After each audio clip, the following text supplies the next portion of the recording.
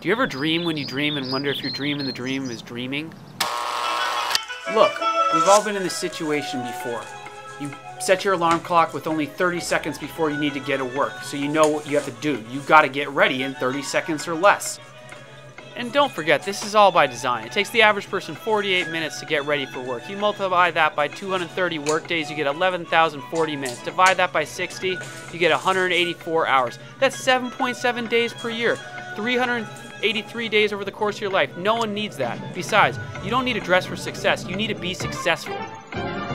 If you want these kind of skills to pay the bills, subscribe to me and it won't take you 30 seconds to find my videos.